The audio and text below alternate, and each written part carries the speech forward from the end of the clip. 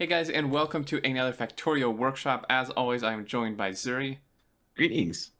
And today we have a bit of an interesting smart loading and unloading system by Utoxin.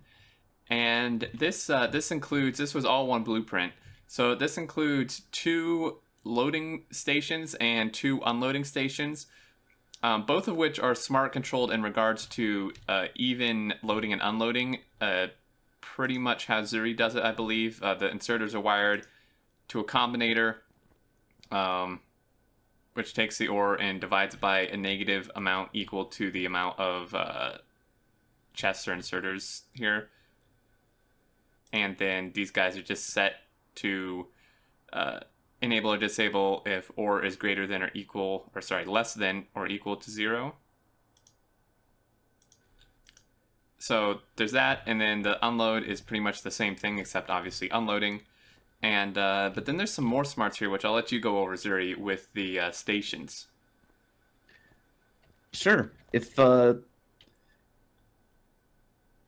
there's only smarts on the loading stations for some reason. Right. But it only allows a train in here by turning on the station if there's more than 8,000 ore, which is enough to load a train up. Mm-hmm. And I think to prevent train errors while the train's in the station, it also detects if a train is there, and if either of those conditions are true, then the station remains on. Yeah. So if the station's empty and the train leaves, the station will turn off. Yeah. So yeah, that's pretty much how these work. I'm not entirely sure why he didn't do it on the unloads. Maybe he just didn't feel it was necessary. Or you may want a full box's worth in here. I'm not really certain either, but it'll work. Yeah, it'll definitely work. So what we've done, first off, if I pull up map view, you can see that these 2 stations are turned off. They're redded out, which means they're turned off, obviously, because there's no train and there's not 8,000 ore in the boxes.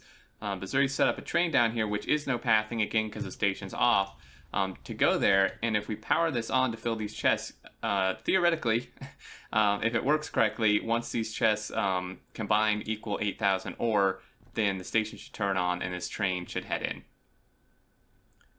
So, that's the theory, yep. Yeah. So we're going to power this on wherever you cut power.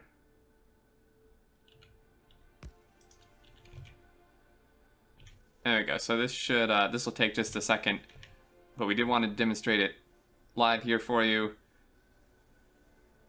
Well, pretty sure it's working. Theoretically, yeah. Once it hits 8,000. Okay, so actually, if you mouse over this combinator, this first one, it will tell you how much is in there. We're at 6.5 thousand, so almost there. And he should be turning on right about now. And there we go. Turns on, train heads in, and it works perfectly. And then he will stay on while the train is in here. And then the train will obviously would leave normally. We don't have a destination. But that's pretty much it. And then obviously this one stays off because there's not 8,000 here. Now this is only single-sided loading on this outside one. I'm not entirely sure why. I mean, personally, I would have gone with double-sided loading on both of them, but either way. Well, sometimes you don't always have enough room for it, or you don't want it, so I can see it. Yeah, fair enough. So that's pretty much it, guys. It's a quick one today. We had another thing we wanted to go over with a smart train setup, but we couldn't really get it to work. I'm gonna try to contact the person who submitted it and see what might be wrong with it. But yeah, that'll pretty much do it for this one. Do you have any other thoughts with this, Zuri? Evidently, this is train 45.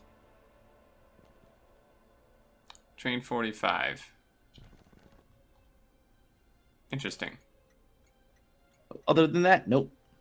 Nope. Okay, well, that's going to do it for this one, guys. As always, thanks for watching. I hope you enjoyed a really nice, some smart thing here. You can do some really nice stuff with turning stations on and off, so good utilization of that. But until next time, feel free to send your submissions and leave any thoughts you have down in the comments. And until next time, we will see you later. Later.